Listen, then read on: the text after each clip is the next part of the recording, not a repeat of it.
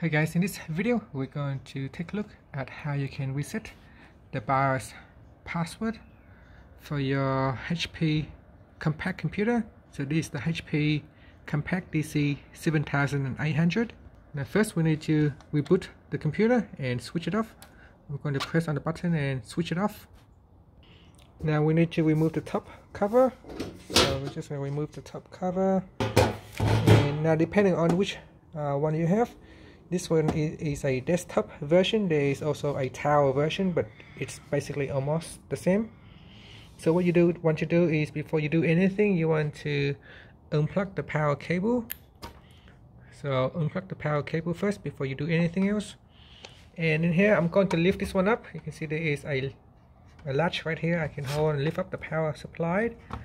And once I lift up, there is a green, so look for this green button right here. You see it's a password, PSWD.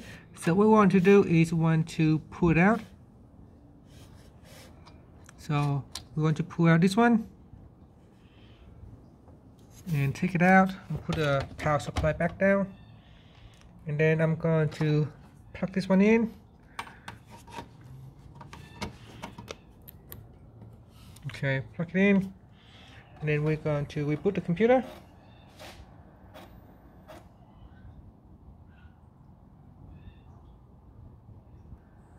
Okay, the computer is starting up.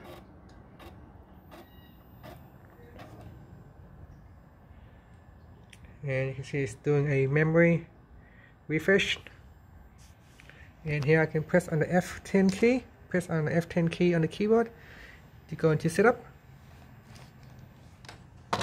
So just press on the F10 key when the computer starts up to go into setup. Just going to wait for it to finish the memory check.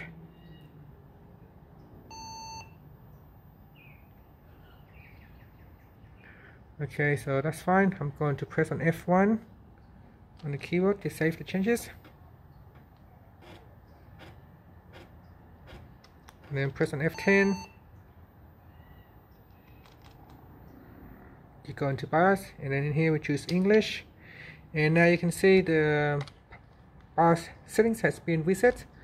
The security password has been reset back to blank, and that's it. So now it has been reset.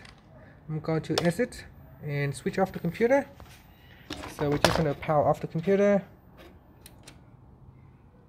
Now we need to pull out the power cable, and we're just going to put this one back in.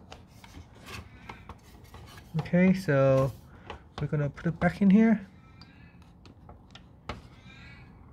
So there you go. I'm just gonna push it back in.